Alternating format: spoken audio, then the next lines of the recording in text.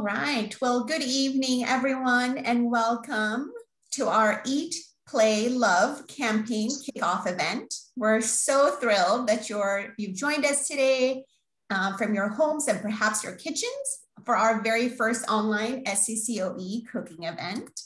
So because we are going to be filming today's event, we ask that you please continue to mute yourself and then please turn off your camera. That allows for Laura's 3 cameras to be in full view for all the participants. And then if you have any questions along the way, we want you to ask them. So there's a chat box at the bottom that you're welcome to put all your questions into. And then along the way, I'll go ahead and read them and share them with Laura. So this evening, we're taking a fun and playful approach to a healthy eating with Laura Stec, who's the owner of Innovative Cuisine. Laura is the author, educator, and professional chef. Her work has been featured on NPR, Martha Stewart, LA Times, Wall Street Journal, Scientific American, and numerous local and national media sites.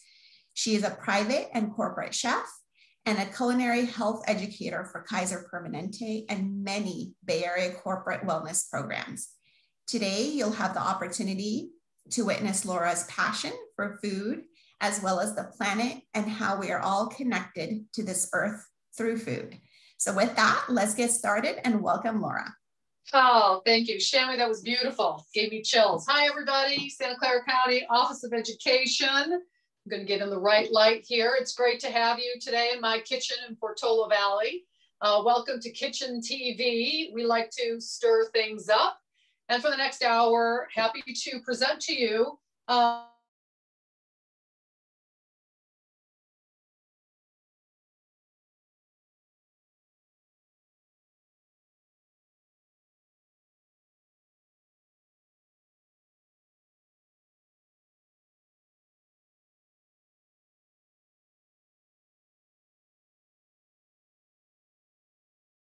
unmute. Okay. Hi again. Hi, Santa Clara County Office of Education. Chef Laura Stec in the house, broadcasting Kitchen TV from Portola Valley, where we like to stir things up. Today we have a class for you on Plant Forward 2021.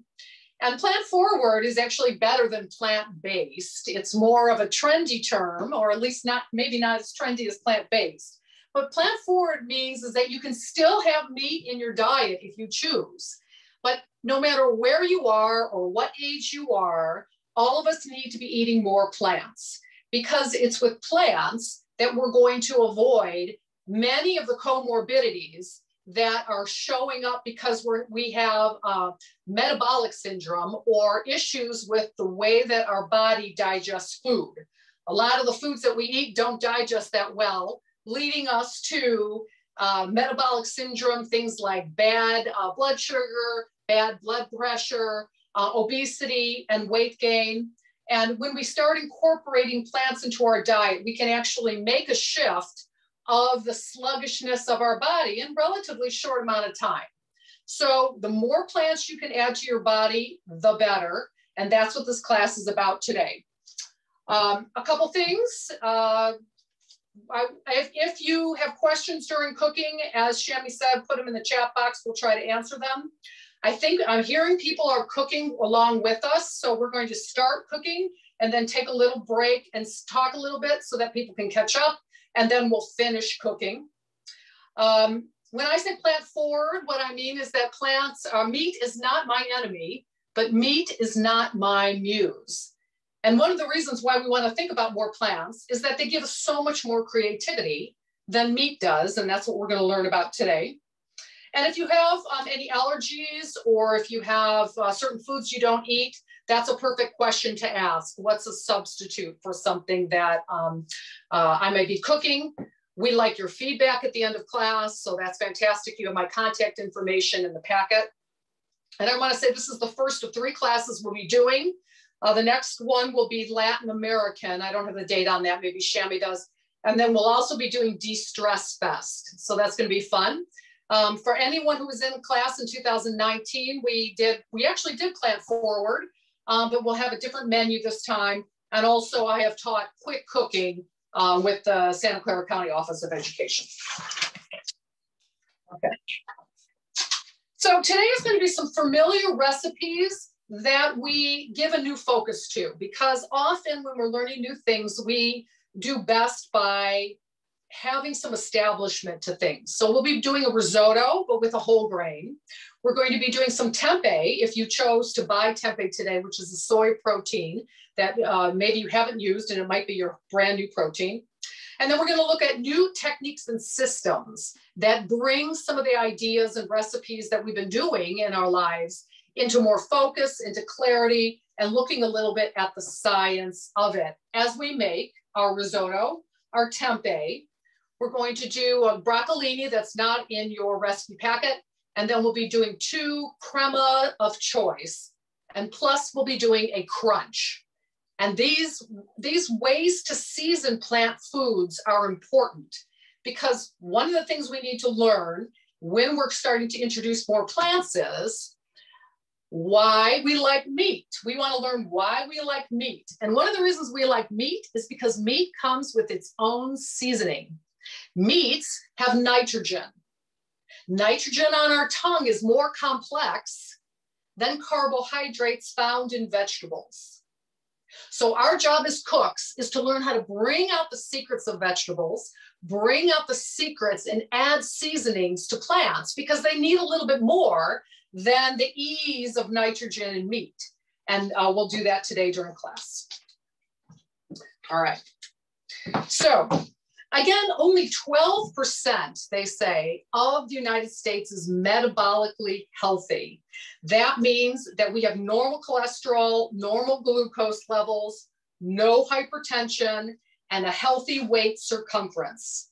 So when we add more plants, we're going to move toward more friendly metabolism and one that cooperates better with our bodies. And that's what we're looking for. Now, how much do we need? Well, everybody's different, but about 1.5 to 2 cups of fruit a day is good, as a good goal. 2 to 3 cups of vegetables a day, and about 3 cups of grain. Make 75% of that whole grain if you can. And if you started dinner, it's too late. So today we're going to do a couple quickies also that talk about how to bring breakfast into more plants and vegetables as well. All right, so the first thing we're going to start off is the risotto. It takes the longest to cook. And we're going to be making our risotto today. If you chose to buy it with farro, I can take the overhead shot. Farro or spelt is a whole grain. It is a cousin of wheat. Farro, I want to show you different kinds of wheat, because farro and spelt are similar. In fact, they're the same grain, depending on if you come from Italy or if you come from the United States. We usually call it spelt in the United States, farro in Italy. But look at that grain as compared to a more older type of grain, which is called emmer, which is the grandfather of wheat. And it's much tighter, as you can see. So what we get from these more hybridized brands of wheat is a little bit more of a less chewy and a little bit more of a, a cakey, a flaky. And I also want to show you regular wheat berries. And we can see the difference. This is the oldest. See how it's the tightest? That turned into this, which is what we use a lot for bread. And then farro is what they call a bastardized cousin of it, but still a whole grain. If you chose not to use the whole grains or farro, you can definitely use arboreal rice, which is the classic risotto, but it is a refined rice. And so now we're looking for a whole grain. Okay, why don't we start with our onion and get your whole onion out. And I want you to, if you have any of these stickers, you can take them off. And these do not compost. So until one of your very smart children figure out how to make a biocompostable sticker, we have to take these off because they're messing up the compost piles in our municipal systems and in our backyards. So just put those in the trash. Now I'll take the overhead shot, please. And I'm going to cut the onion on the top and the bottom, and then cut it in half. And this is the way to dice an onion. And you'll never forget me after this.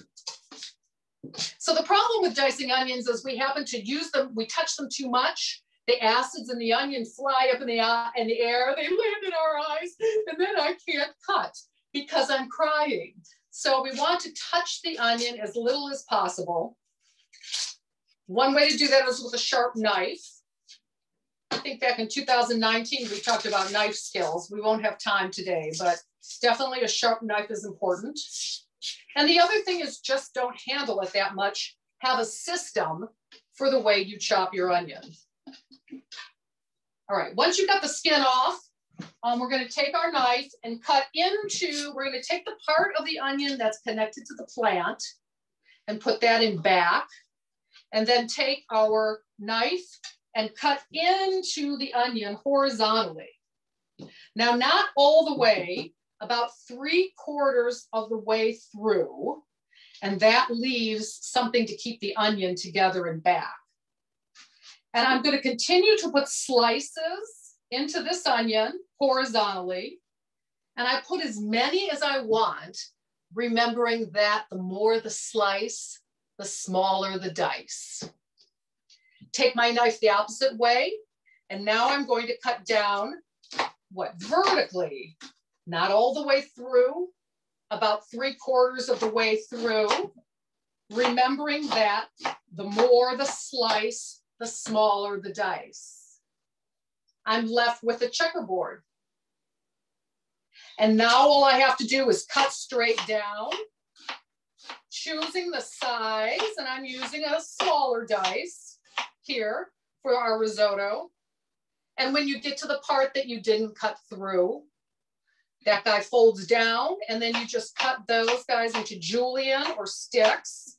I'm cutting around that little knobby that I'll put in my soup pot for later, and then I can dice those guys up. So let's try that again with the other half of your onion. We'll take the onion and cut it horizontally. I'm putting about 4 slices in on mine, and then vertically. 1, 2, 3, 4, 5, 6, 7, 8, 9, 10, 11, 12, 13 is what I was doing. Cutting down. Where it's not been cut, flip it down, cut that into what they call planks or sticks, cut out the stem, and dice those guys up. All right. You're going to take a non-stick skillet, something hopefully that you can do some caramelization in. We'll talk about that more. One that you can have a cover to. I happen to like all clad, and I'm happy to answer questions about cookware.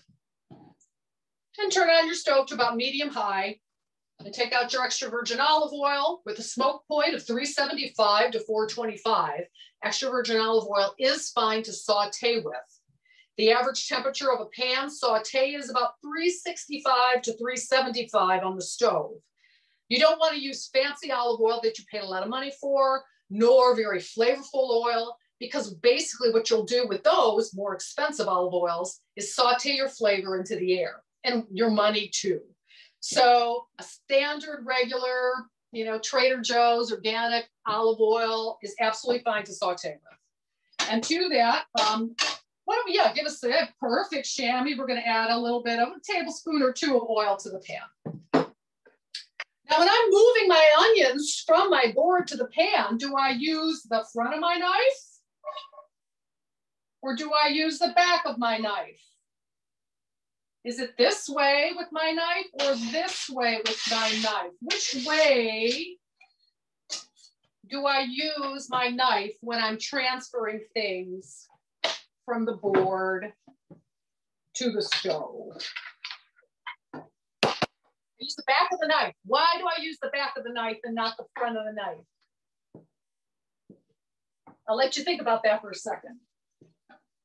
Okay, we'll take the stove shot. Yeah, we're going to stir that up. If you look like you might need a little bit more oil, you're absolutely fine to use it. I'm going to say something that you might fall over, but we don't eat enough extra virgin olive oil in this country. In the United States, we eat 2 tablespoons a week. In Italy, they eat a cup. And in Greece, they eat 2 cups of olive oil a week. All right. We're going to mix that guy up. And we're going to go on to our grain. Now, again, we got some farro here or some wheat. I didn't wash it because I want that extra starch not to drain down the sink. I've got a 1.5 cups here. And again, you can use pretty much any grain. The idea is that if we give it its time and cook it in a flatter pan, we can come closer to the starch that is emitted from our boreal rice. And what we're lacking is all that extra starch that our boreal rice shines on. But at the back end, we're going to make it creamy by adding some of our creme of choice.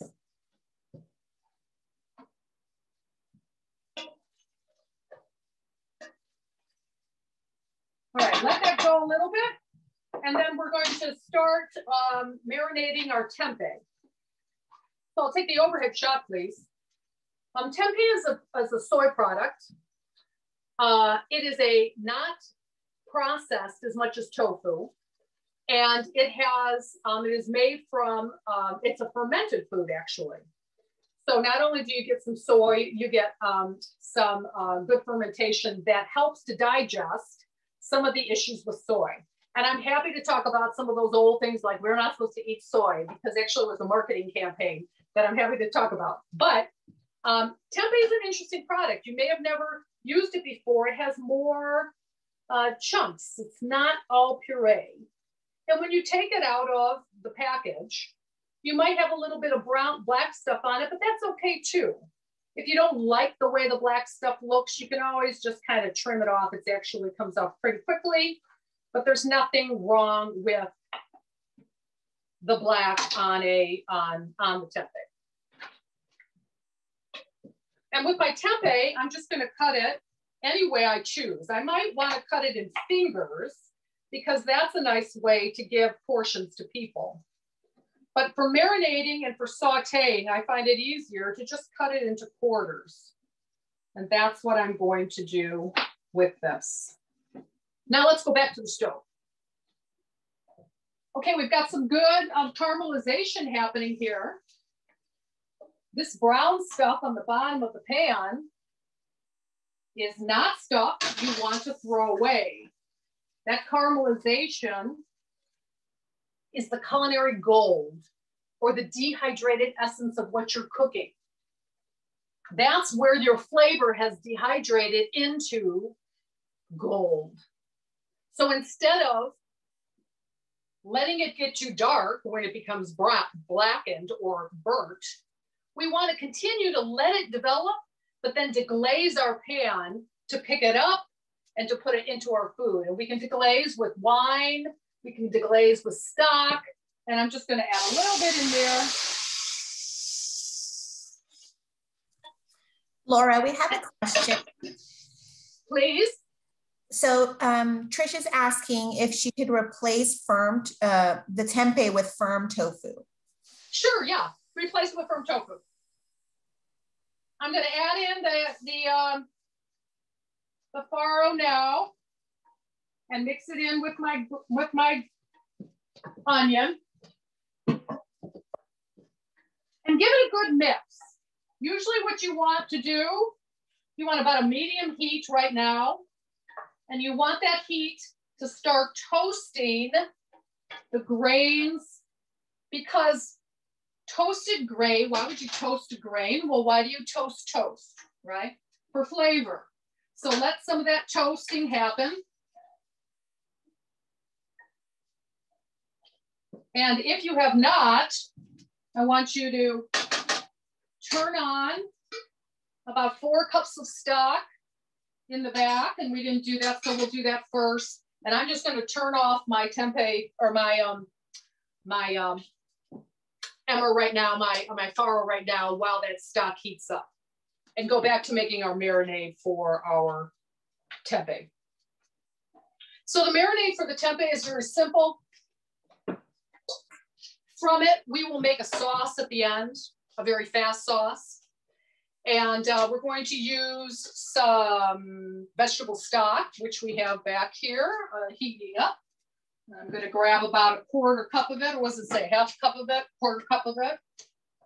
I don't know where my quarter cup is. Let me just grab something. I'm going to grab about a quarter cup of stock. I'll take the overhead shot. I'm going to grab about a quarter cup of wine. If you don't like wine, you could use, you can use more stock. You could use apple juice. You could just eliminate it in general. You could use a little lemon juice, but not as much as wine because it's stronger. I'm going to add 2 tablespoons or so of soy sauce. Now, soy sauce is not all equal. I happen to have here a Sanjay soy sauce. It is gluten-free, and I think it's low sodium. Soy sauce can be made in 24 hours. That's how Kikkoman is made. Or you can actually ferment it for over a year, like we used to do at the macrobiotic school when I was in my 30s. I went to a macrobiotic school, and we made soy sauce. The more you pay for soy sauce, usually the better quality you will get. So don't always reach for the cheaper soy sauce, because the umami, and we'll talk about that in a second, that you get from a more complex, longer fermented soy sauce is what you are going for in your plant-forward cooking.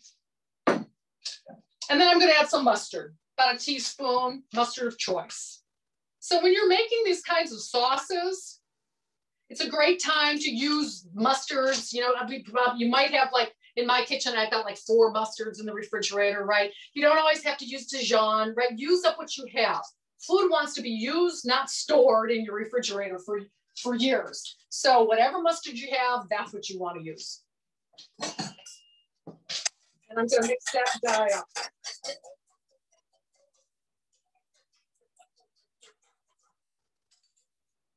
Right, and that's our easy, quick marinade that I'll just put into something flat. Now, you may have already marinated your tempeh. I think I told you to do that because class sometimes there's too much going on. But if you didn't, you'll be able to catch up because we'll do a little talking. And when you marinate something, you can do a couple things. You can move the marinade around like this to coat both the front and the back. Or once you put it down, just flip it, right? Either way. And we'll let that marinate till the end of class. All right. Back to the stove shot, please. I've got my stock. Now, the difference between this application and an application of risotto is we're going to add the majority of the stock in. Because the reason why you add partial stock, like a half a cup at a time with risotto, is you want the starch to release. So here we're not dealing with as much starch as we would with our boreal rice, but nonetheless, we're going to add most of the stock, about 3.5 cups is what I usually add. I know the recipe says add it all, but I like to reserve a little bit so that you have a flexibility and to be able to, add more later. And then I'm just going to add some salt to that. And then we'll cover that baby up. And we're going to let that cook to basically the end of class. Okay. All right, let's clean up the cutting board. One of my teachers used to say that the vegetables like their due. They don't want to share the cutting board with other things. So make sure that you keep your cutting board clean out of respect to your vegetables. All right. Now I'm going to do 2 quickies, 2 little quickies for you. Let's get them out. They're in your packet. You're not making them because what you can do now is you can catch up or just watch me do a few things. So as I said earlier, if you start your vegetables, eating your vegetables at dinner time, you're not going to be able to eat as much as you need to, right? About 3 cups of vegetables a day, at least. It'd be better to have 4. And one way we can do that is breakfast. So let me give you a few ideas of the way that I do it.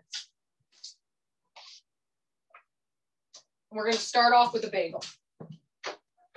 So I'm a fan of bagels, and I like to eat them, not every morning for breakfast, but I'm just checking my risotto. So if you see on the stove shot, the risotto is boiling. So I am going to just turn it down a little bit, make sure that cover is on, and then we'll just let it cook slowly. Okay, so I've got cream cheese, but for those of you who are not interested in cow's cream cheese, I actually have a dairy-free cream cheese. You can see the overhead shot. The company called Follow Your Heart, and it's just a lovely cream cheese that works really well. Any cream cheese will do. I may toast my bagel, I may not, but I'll just spread my cream cheese on it. And this is something that I used to buy from Los Bagels in Arcata, California, if anyone has ever been there. And it's just a fantastic way to get a few more vegetables in your diet. So toasted bagel, non-toasted bagel, doesn't matter. All I'll do is I'll top it with a little bit of grated carrot.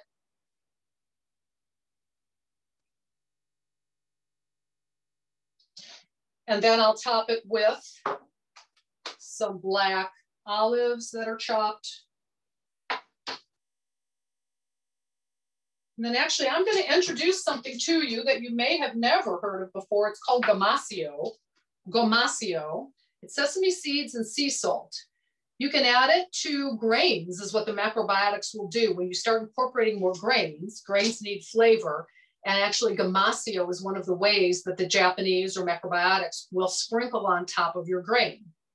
Now here, it is just sesame seeds and sea salt. You can make it. We're not going to learn to make it today, but you can also buy it from, Whole Foods, and it's in the Asian section, and it just adds a little bit of fat, good B vitamins from the sesame seeds, as well as salt.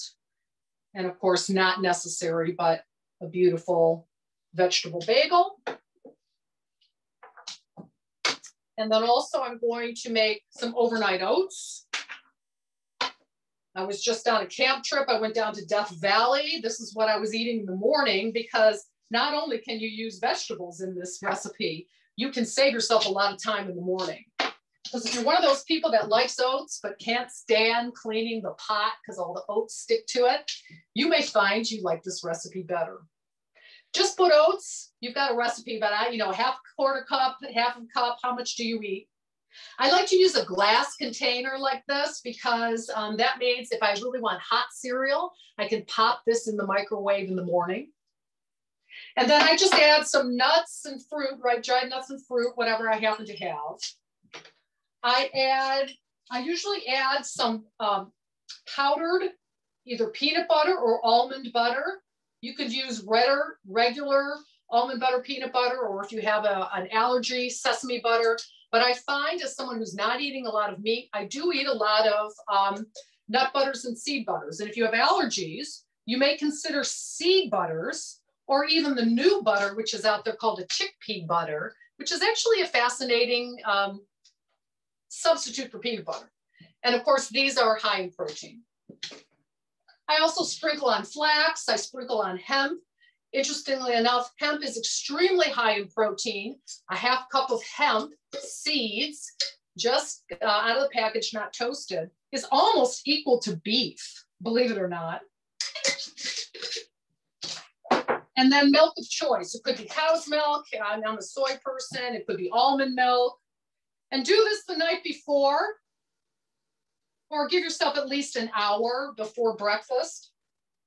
And then you don't even have to mix it. You can just cover it up, put it in the refrigerator. Oh, no, I want to add the vegetables to it, though. So the vegetables that you can add to it, one, you might add some grated zucchini. Zucchini bread, right? It fits in very well to these types of things. Or you may add some cauliflower rice to your oatmeal. I don't know if I'd add both, because then it's being more vegetable-y, but there's no reason why you can't have vegetables for breakfast.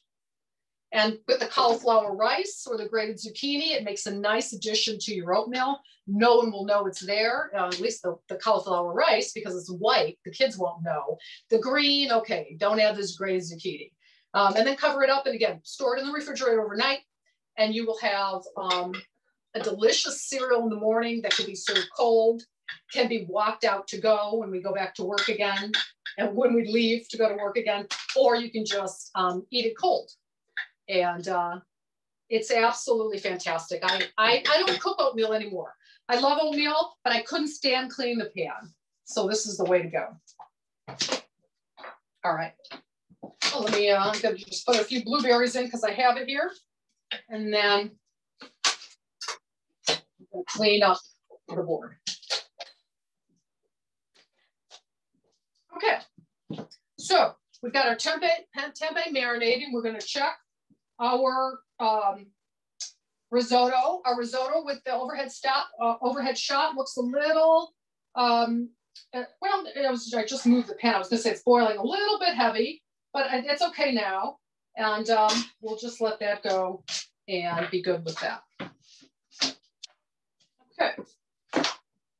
Now the other thing that you have on your recipe is a lunch bowl. We're not going to get into that today.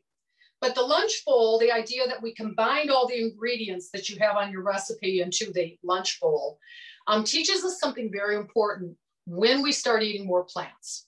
And that is variation causes us to eat more. Variation causes us to eat more. That's so important. I'm going to turn around and say it again. Variation causes us to eat more. The junk food industry knows this. That's why there are 10 flavors of Doritos. I eat the nacho cheese and I really love those, but then Cool Ranch is right there. So I eat those and hey, it's not nacho cheese. So I eat more of those and then I eat nacho cheese and, you know, right? Variation causes us to eat more. And what the lunch bowl teaches us is we get variation in a lot of different ways. We get variation by what we're cooking. So when it comes to plants, you know, a carrot is not an avocado, is not a cauliflower, is not a kale. So that's varied in the first right. But we also get variation in our cooking and eating by the way that we season it. We know that. Also by the way we cut it. Do I cut it big? Do I cut it small?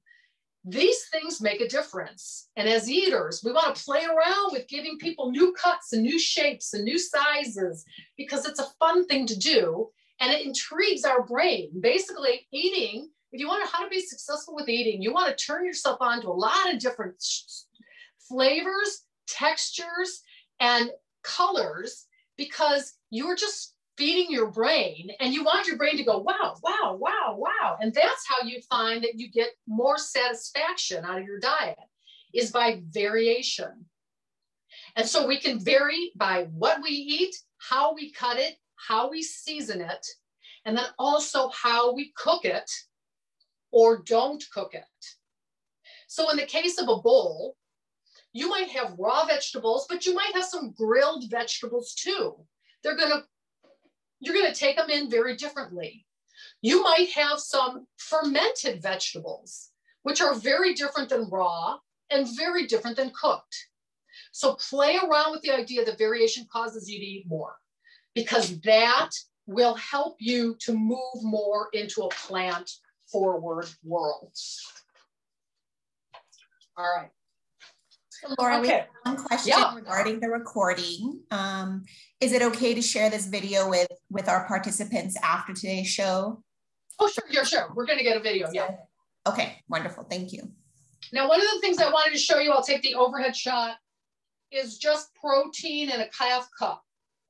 And what you can see here, as I was saying, if we use beef as the understanding that beef has 30 grams in a half cup, look at hemp seeds, 29 grams. Now, a half cup of hemp seeds is a lot, I agree with you.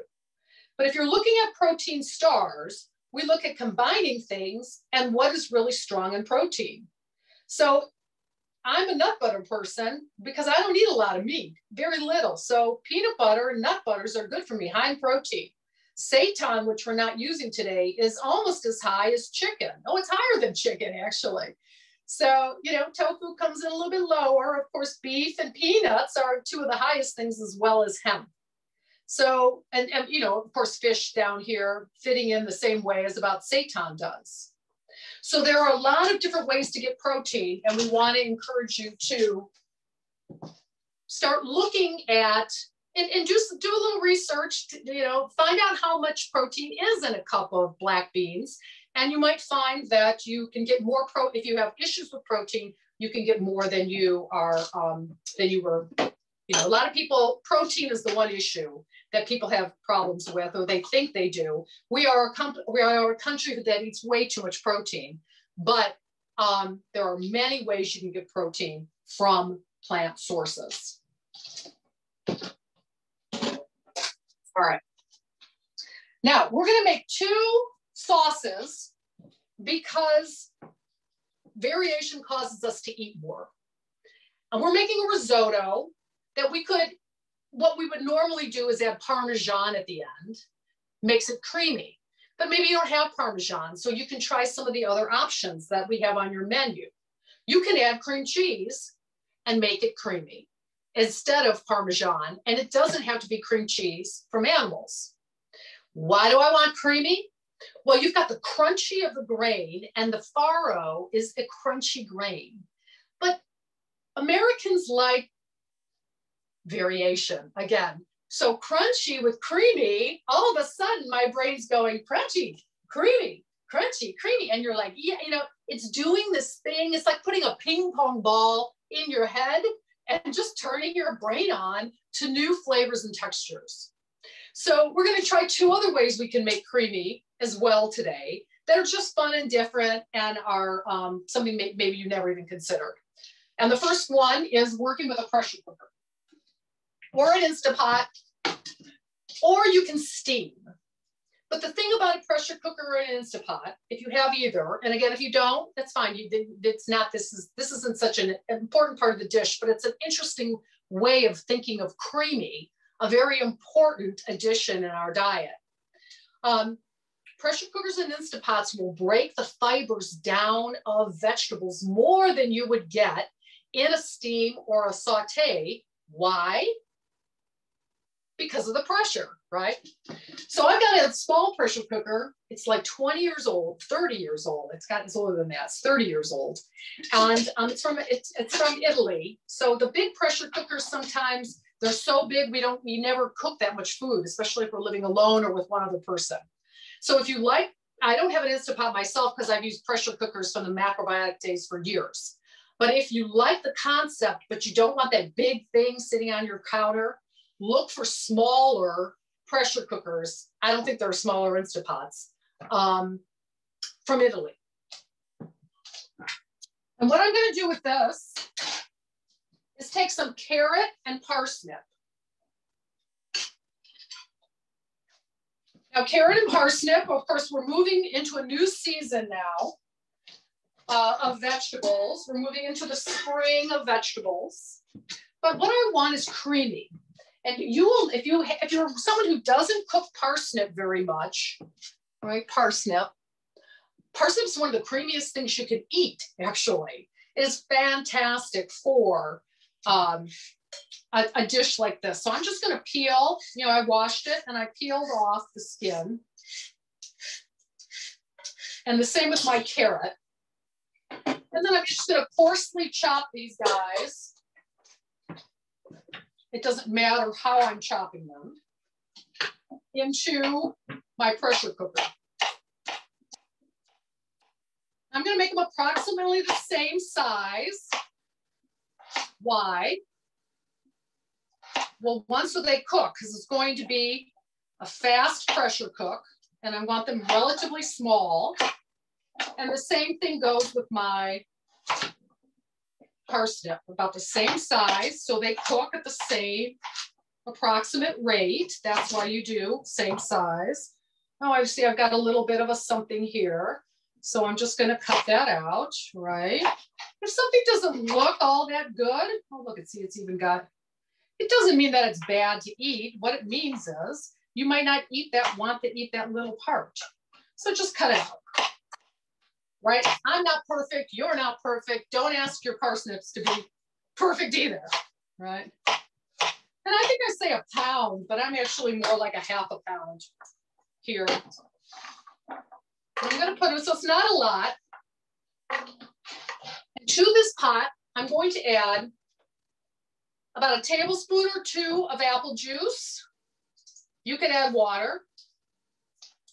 I'm going to add a tablespoon or 2 of something called mirin, which is a cooking wine from Japanese cooking. It is low. It has about 4% alcohol. You could use regular wine, or you could use more apple juice, or you could use water.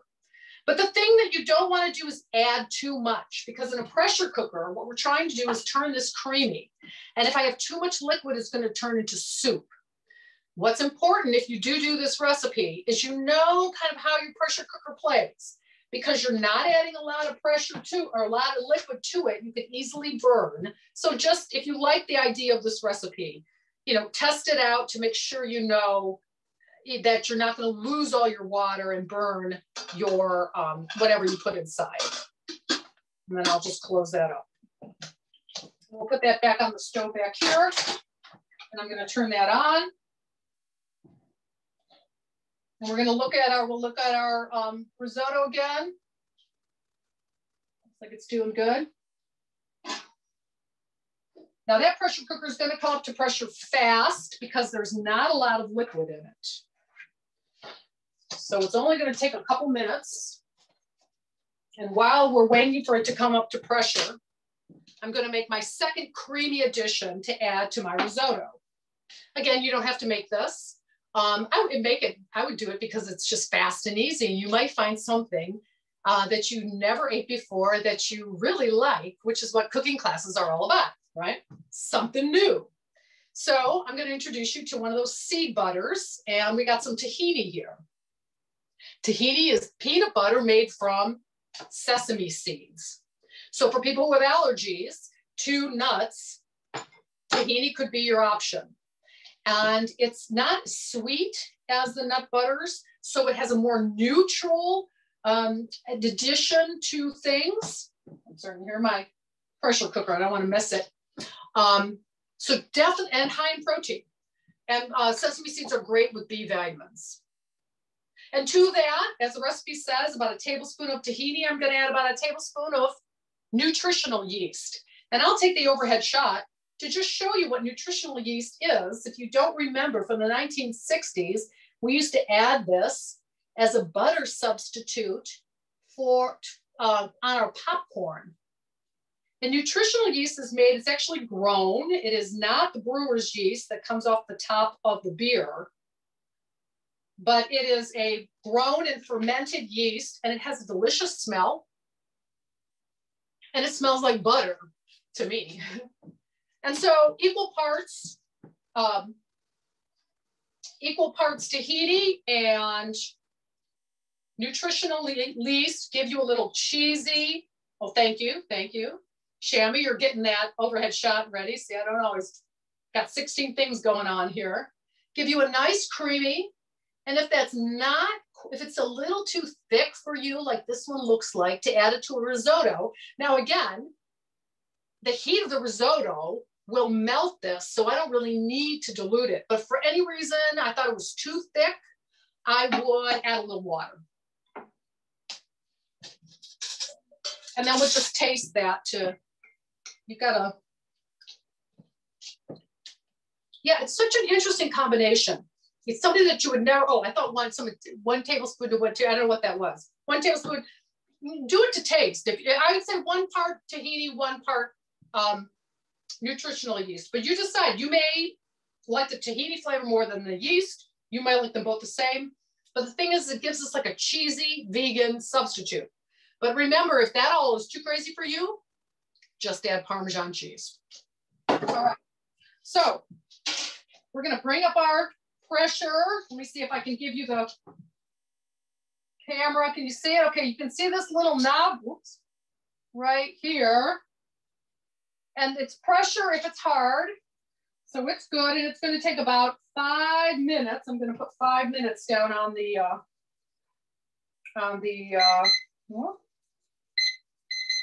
No, I'm not. Hey, Siri, set the timer for 5 minutes. And we're going to let that, those carrots and those parsnips get nice and soft, and let the pressure smash or mess down the fibers, break down the fibers. Okay. Now we'll keep on that stove shot. So I'm going to do the tempeh next. And the tempeh we're going to do back here. I'm going to saute the tempeh up to give me a crunchy, crispy experience. And because I'm going to turn that temperature up on high, using a cast iron skillet, which was a perfect thing to sear meats and proteins, I'm going to use a higher heat oil, like avocado oil, sesame oil, peanut oil is a higher heat.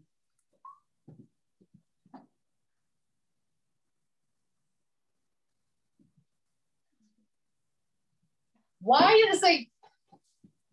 is a cast iron skillet good for searing?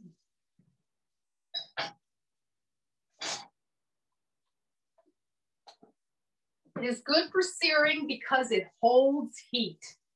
And often for something that you want, like a pancake or a fritter, that you want to have a brown side to it, the cast iron will allow you to get a nice browning of it, because the cast iron is so heavy, it holds heat and allows that kind of continual browning to happen evenly. I've got my tempeh. And you can let it go overnight if you want. So you don't need to use it in a half an hour. You can go overnight. And we'll put that down in there. And then let's look at this guy too. Now it's getting loud in here, so I'm going to talk this way. And leave it on. You don't need to look at me as close. Hi. However, I just wanted to make sure that you could hear over the searing, the pressure cooking, which is happening, and the sauteing. The risotto, we're coming to the end. We've got 6 minutes. It's probably going to need more time, but let's taste it and see. Let's give it a stir. It's actually doing our, let's see. Let me get a wooden spoon. My favorite wooden spoons. Hello. How are you? Let's give it a stir.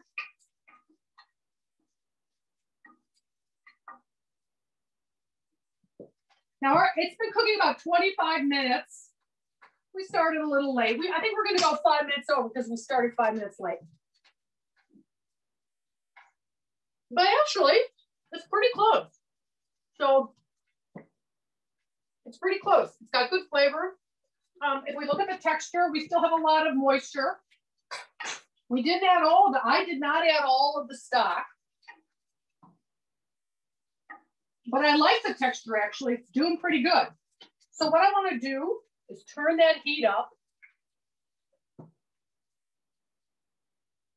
so that I can start getting rid of and take the lid off so I can get rid of more of the moisture. And I think we're going to be good at that time. All right. So let's check our tempeh.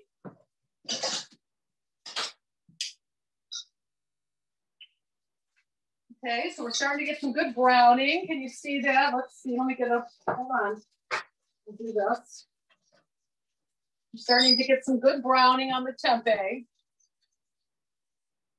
Tempeh you could eat raw if you wanted to, but it doesn't have a lot of flavor. It has more flavor than tofu. It's nuttier. But tempeh, like tofu, will take on the flavor of whatever you put on it. So the marinade, it's so hard to, it's not, there we go. Good browning, so that's good, let that go. Oh, hey Siri, turn off. Okay, I'm gonna turn off my pressure cooker. All right, still got that tab up. But I'm gonna take it over to the sink to bring that temperature down. Hold on. Whoa, I think we got a little.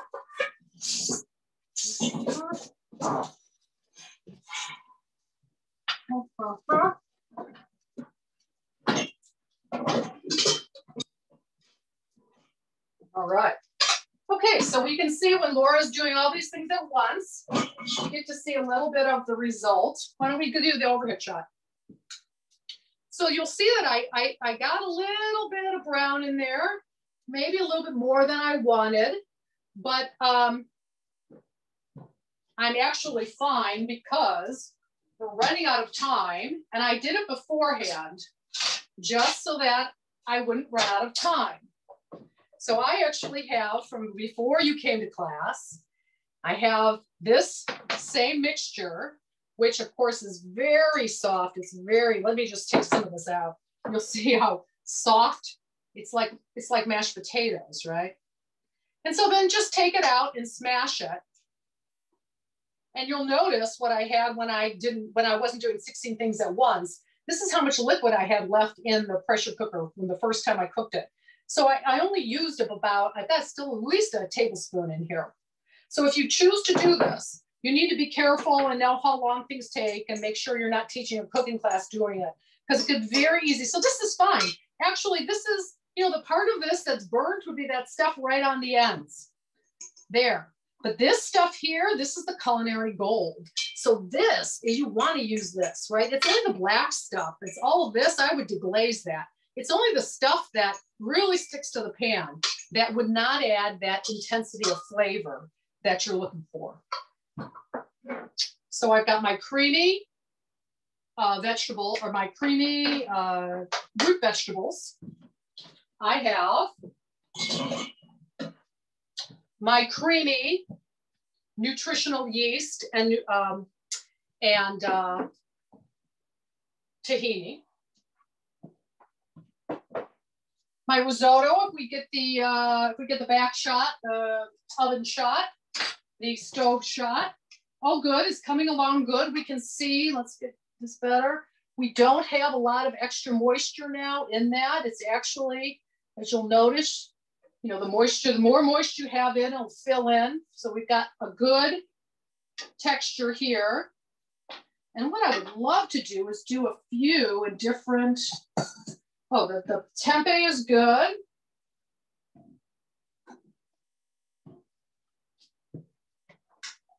I'm going to move this guy over here. I'm going to do we have just a few more minutes. I'm actually going to do one last thing while you all catch up, which is the broccoli. Because in plant-forward cuisine, vegetables has secrets, and the secret of vegetables is vegetables are sweet. And our job as cooks is to bring that sweetness out. How do we do it? We do it in a number of different ways, but one way is through the process of caramelization. And any of you that were in class 2 years ago will know this. Vegetables have secrets, and the secret is that they're sweet. And sweetness comes out when we add heat to carbohydrates. A raw onion is not sweet, but a cooked onion is. Why? Because the heat on your stove got to 330 degrees Fahrenheit or 166-ish Celsius. And when carbohydrates reach 360, they become miraculous. They get sweet. So any vegetable can be sweet, not just onions, but you have to give it temperature of 330 degrees or higher. Where do I get that from? Stove, saute, onion, grill. Let's quickly saute up some broccolini so that we can make our point. All right. So something I just learned recently, if you think broccolini is too bitter, is that the bitter of the broccolini is in the leaves. So the more you touch those leaves or those florets, the more it will release the bitter.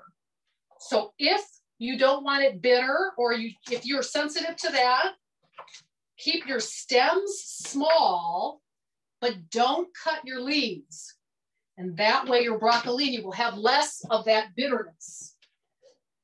So to my saute pan, I'm just going to add a little bit of moisture. I'll take the overhead shot. I'm just going to add a few in there so we can saute some. And learn about caramelization while we finish up our risotto.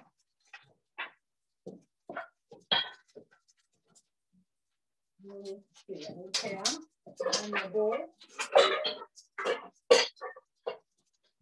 All right, so I'm going to do a couple different risottos here.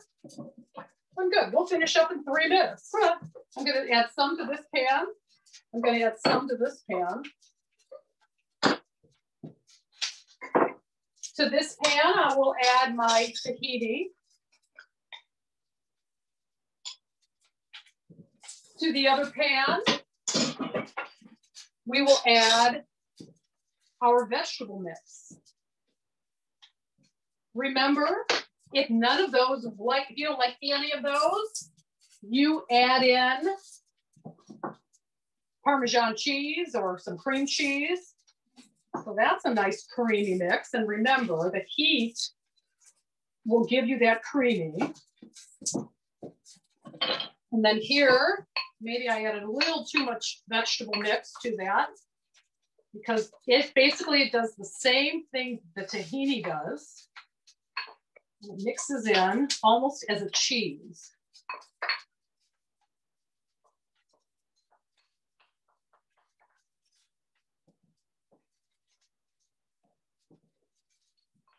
Okay, so to finish up our broccoli, I'll take the oven shot or the stove shot.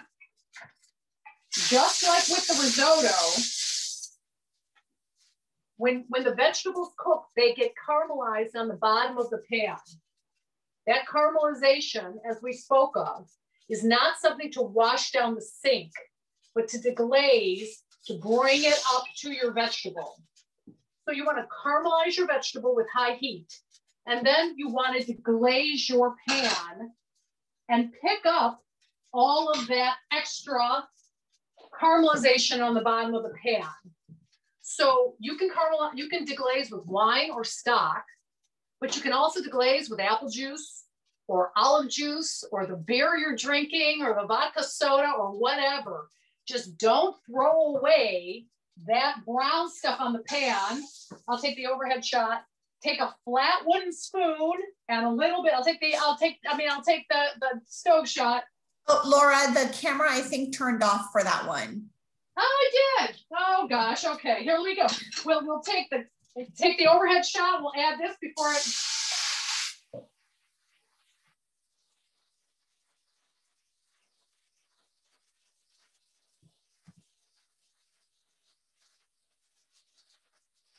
Woo! So what that does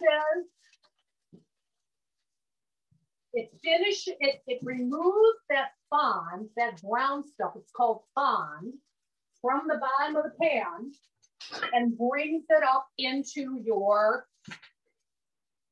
vegetable, making your vegetable even sweeter. So remember that vegetables have secrets, and the secret is that they are sweet. And what we want to do is use that sweetness to get people to eat more vegetables. Okay, so I should have tasted this. I want to taste this guy first. I want to taste my,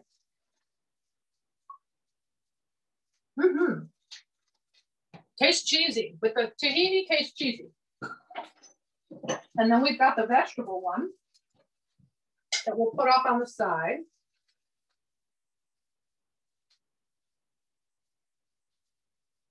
Now remember, with presentation, the eye is attracted to height. So don't make things flat, build things on top of each other, right? Height is sexy, flat is not. So when you are serving, you want to try to create heat, or height, not heat, height.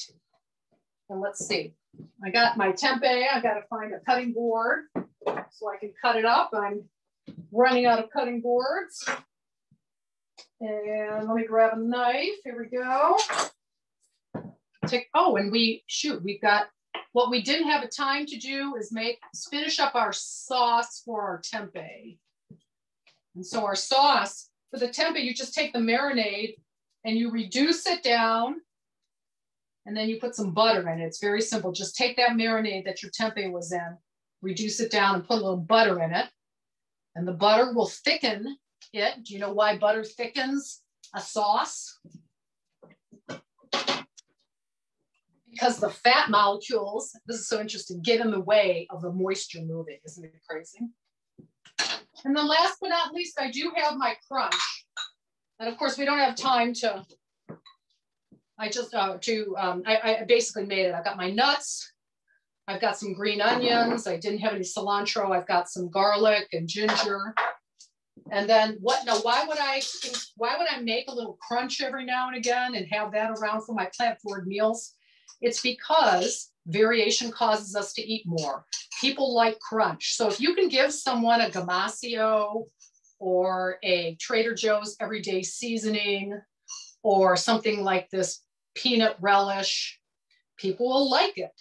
And that's how they're going to eat more of your food, if they get that creamy and that crunchy together in the same meal. So with that, we've got our bagel. And we also have our overnight oats with some vegetables to it. And dear Santa Clara County Office of Education, if I had my sauce, I would just take my marinade again, reduce it down half and then add some butter. And I would just drizzle the sauce on, but I'm already, well, now I'm 3 minutes late because we started 5 minutes. So that is our beautiful, well, that looks pretty nice. Let's lift it up to you and show you. I'll take the overhead shot. I'll take any questions you have.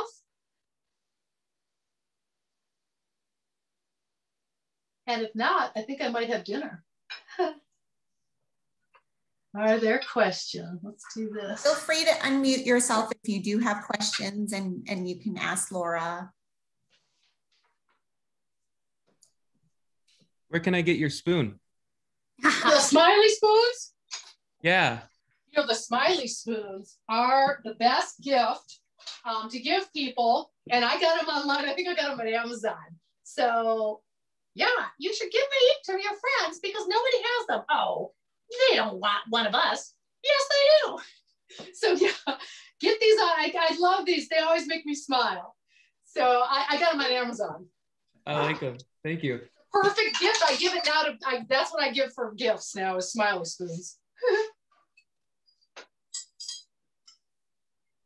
I was late, so I apologize if this has been asked, but is there a particular kind of tempeh? I mean, a brand or a kind that's better than others? Tempeh is something I'm not that familiar with. Yeah, so tempeh is, of course, is a different kind of food. Again, we saw that it's maybe like a second tier protein, not up there with seitan, fish, beef, and peanut butter. You can get different types of tempeh, yes. You can get some that have wild rice in them, some that have herbs in them. So look for different kinds. You can buy it at Trader Joe's, interestingly enough. Today I got that. I live in Portola Valley. I got it at the grocery store that I have on Roberts up here. The best thing that I think, and I've never done it, and I've heard it's the best, is to make your own tempeh. And I think I'm going to try to do that. So if anybody's interested in tempeh, send me an email if you think you might want to make your own. It's a fermented food and it's fascinating. I eat very little meat and I'm doing pretty good. I just got done hiking a lot of miles in Death Valley and bike riding, and for a 58-year-old woman, I got a lot of strength and power. So I'm not, I'm not an athlete, but I'm definitely athletic. And I eat very little meat and I get plenty of protein. So tempeh is a new option. And again, you can marinate it in whatever. You can make it Italian, marinate it in some garlic and sun-dried tomatoes and red wine, or if you don't want red wine because it'll turn it red, you can use a white wine. You can make it Mexican by putting in maybe some, mix some kind of, dilute some hot sauce with some tequila and add cumin and coriander, and then you've got, Mexican mole tempeh. So like tofu, it's a sponge. Like mushrooms, it's a sponge. And again, the thing about vegetables is meats and animal products have nitrogen. They're more complex on our tongue.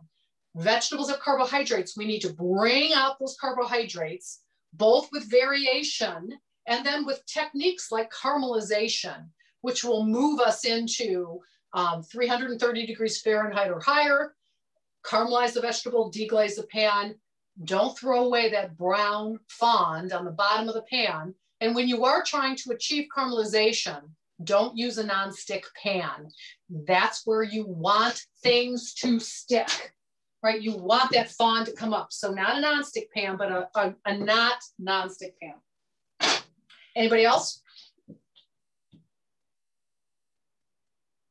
Santa Clara County Office of Education has been a pleasure today to bring you into a little bit about Plant Forward 2021 as we all learn how to eat more vegetables, which not only benefits our own bodies, but the microbiome in our digestive system. That's a whole other class and a whole other topic.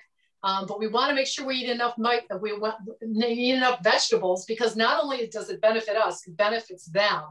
And if we're not feeding our microbiome, I don't even want to get into the problems. I'll see you in a couple weeks. We're going to be doing Latin American. And I think it can be vegan or not vegan. So you'll have the option to do vegan Latin American, which I would have never done, except the almond milk company, Calafia, they asked me to do it vegan. So the class can be both. And until then, bon appetit. Thanks for coming.